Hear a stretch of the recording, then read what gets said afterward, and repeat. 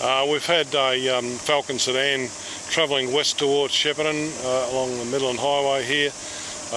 Has come into a head-on collision with a large truck and semi-trailer which was travelling east away from Shepparton. It's typical of a collision with a certain amount of speed involved, I suppose. There's a fair bit of wreckage strewn all over the road. It's pretty much what you'd expect. How's the truck driver?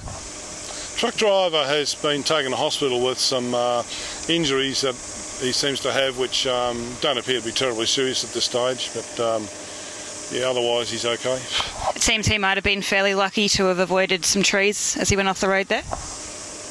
Yes, I think that's probably true to say that. He was lucky to avoid some trees.